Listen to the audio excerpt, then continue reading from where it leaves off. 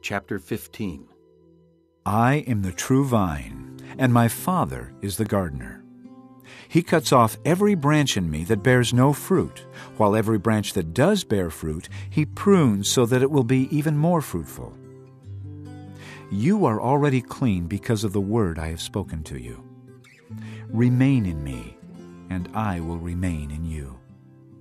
No branch can bear fruit by itself. It must remain in the vine.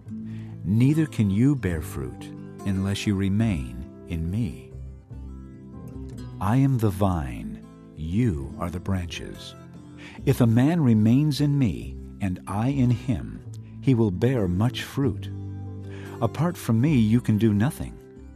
If anyone does not remain in me, he is like a branch that is thrown away and withers. Such branches are picked up, thrown into the fire, and burned.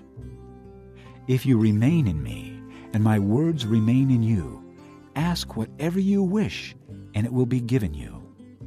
This is to my Father's glory, that you bear much fruit, showing yourselves to be my disciples. As the Father has loved me, so have I loved you.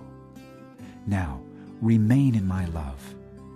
If you obey my commands, you will remain in my love, just as I have obeyed my Father's commands and remain in his love.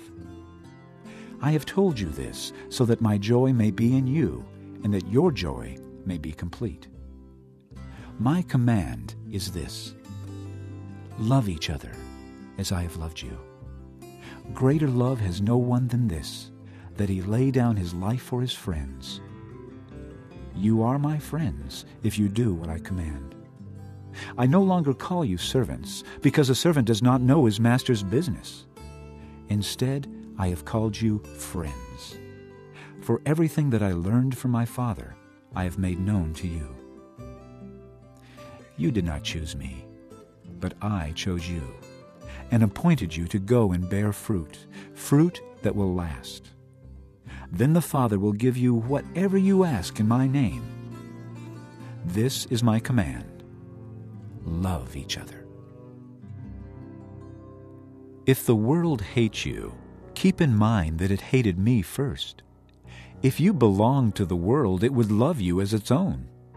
As it is, you do not belong to the world, but I have chosen you out of the world.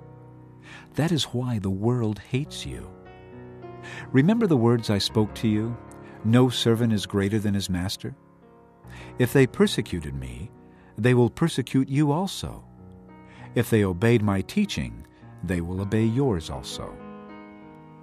They will treat you this way because of my name, for they do not know the one who sent me.